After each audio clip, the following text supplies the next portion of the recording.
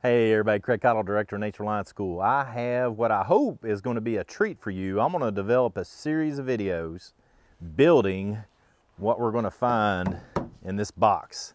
So thanks for joining me.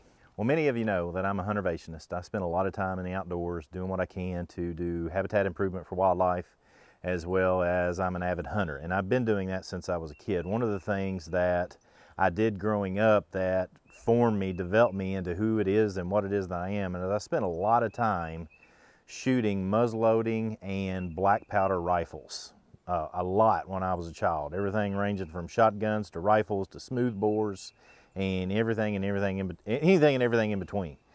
What I've wanted to do for years now is to build my own rifle, my own Kentucky long rifle. And so what I did is I came to an admission within myself that I am not a fine craftsman. I learned this a couple years ago trying to build a rocking chair. I can do some stuff, but trying to build one on my own is going to be a Herculean task, but I still want to do it. So what I'm doing is I'm taking a step in between. I have bought a rifle kit from Kibler Rifles, and I'm going to build that kit. And what I want to do is I want to build it on camera, and then if the timing is right and I get this done appropriately, then I'm going to take this rifle out and I'm going to bust me a turkey during turkey season. So that's what's in the box. Let's unbox it and see what I've got. Hey, so this is the way that the kit comes from the post office, and fantastic box. My postman said it kind of looked like a coffin from a Clint Eastwood movie, and I kind of agree with him.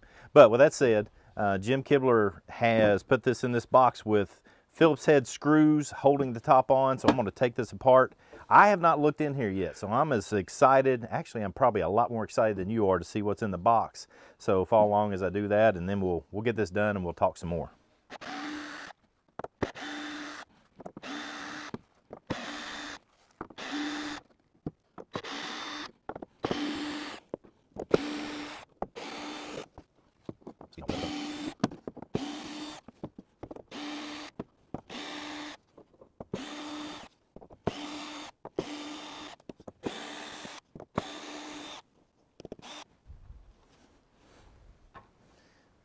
All right, so that's the last one.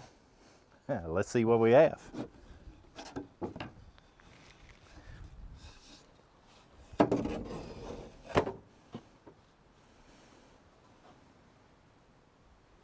All right, so what we have here is Jim's Colonial kit.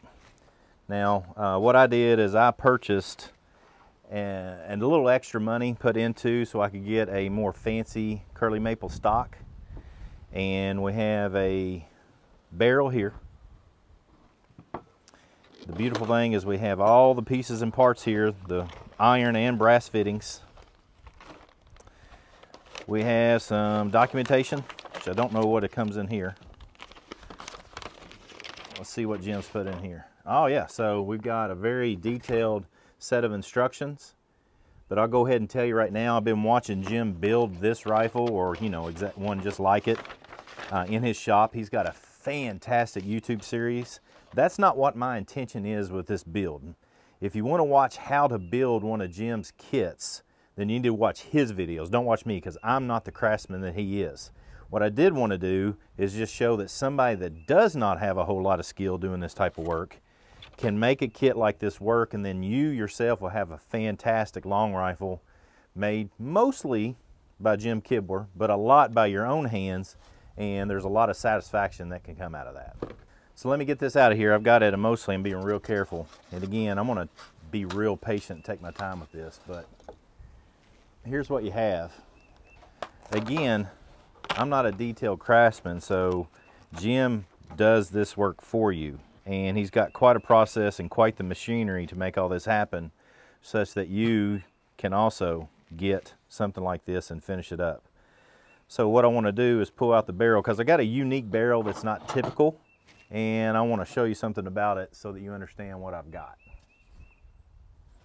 So this is the barrel, and what makes this unique, if you know what you're looking at the end of the barrel will tell you a whole lot.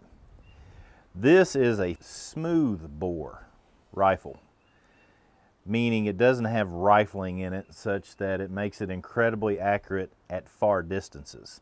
I haven't shot a deer over 30, 40 yards in a long time anyway. So I don't really need something that's going to shoot out that far. What I did want was a firearm that I could utilize as a rifle and as a shotgun. And so yeah, this can be utilized as a shotgun as well. And that's my first goal, is to bust a turkey with it this year. And then if I'm successful and everything's going well, I'm going to bust me a deer with it this fall. Now, let me tell you the other part that's not here because it's important. So again, just for emphasis, Jim's got a fantastic series on YouTube that you can follow from his website and YouTube. I'll link for that in the YouTube videos here for all the pieces and parts. He takes you all the way through, and I'm going to be watching these videos or those videos as I'm going through the build. And then I'm going to hopefully do everything I can to bust a turkey with this thing. Now the piece that's missing that we haven't seen yet is pretty important, in that I haven't shown you the lock. This is the lock. It's going to be a flintlock. It's actually going to be the first flintlock that I have owned. Now I've shot a lot of flintlocks, but they were owned by my dad, and this is going to be the first one that I've owned myself. So when you order your rifle, you can order percussion or you can order a flinter, and I went ahead and ordered the flintlock. He does as you can tell, Jim does fantastic work with everything that he does. The barrel, the wood, everything. So I've been incredibly pleased. They're very quick. The orders as they come in, it's really important. It may be backlogged, it may be. I end up from date of order until I received what you see here, it was right at 3 weeks, which is phenomenal. Phenomenal for craftsmanship of this caliber. So no pun intended with that caliber. So I hope you join me as I go through this series of putting this rifle together, and hopefully we'll bust a turkey and a deer with it this spring and fall and complete what it is. That is a Kentucky, it's not actually, it's a Colonial rifle kit, probably more Pennsylvanian than it is Kentucky, but I'm going to call it the Kentucky Longrifle just because. I'll name her too. We'll come up with a good name. And it's not going to be Jacob like Simon Kenton, but we'll come up with a good name.